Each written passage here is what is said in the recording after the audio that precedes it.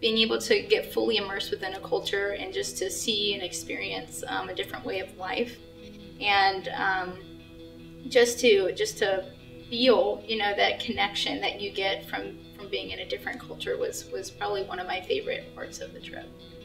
Getting to see the unfinished slaves of Michelangelo and the David, and then also, you know, kind of seeing the beautiful landscape of Cinque Terre and being able to go through the towns and stuff like that. That was amazing.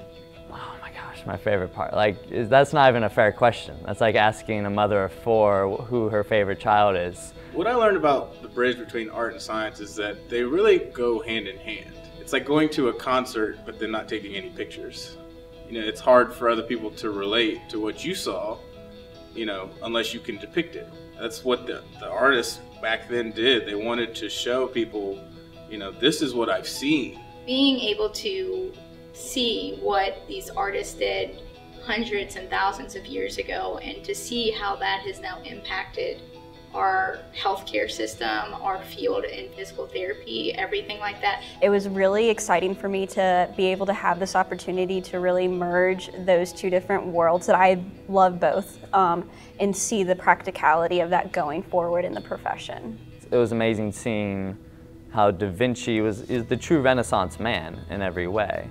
How he just took all these different fields, and he wasn't even a jack of all trades, he was a master of all those fields. Like, how could he possibly have been so good at painting, so good at dissecting? Like, how does he have the time for all these?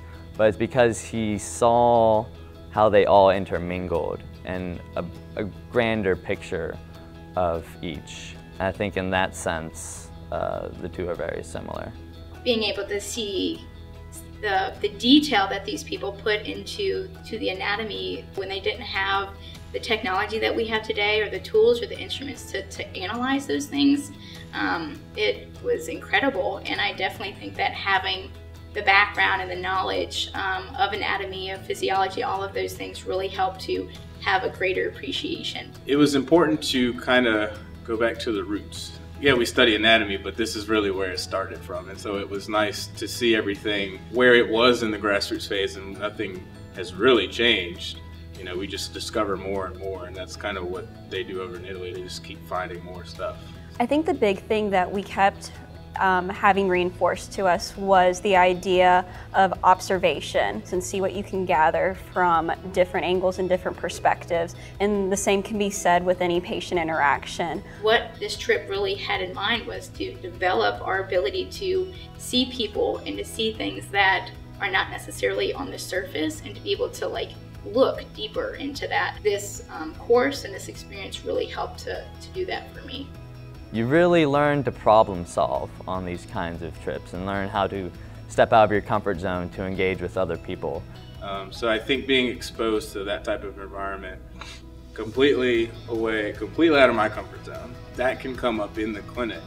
And so it's important to be able to know how, A, you're going to react, and then B, how you're going to handle it. My favorite art piece that we saw, that's a hard question. My favorite art piece was the Primavera.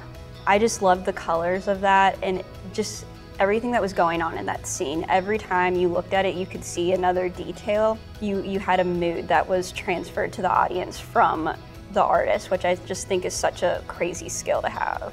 My favorite art piece, it was probably the David. It really is a masterpiece of sculpting, and the size of it, I mean, it's almost 2 stories tall, so I was just in awe. Our patients should know that the body is beautiful, and the body is actually a work of art, and that's how you should treat it. And you know, it helps them embrace themselves more and see how, you know, we're so complex in how we move, and I want to help you understand that so we can treat that and we can heal each other. By recognizing that beauty in others, we can then empower them to see that in themselves. You know, I'm thankful for it, because not only did I get to see some incredible things and learn some amazing stuff, but I also got to form like incredible relationships with other people that, you know, I probably wouldn't have if it wouldn't be for this trip. I'm so glad it happened.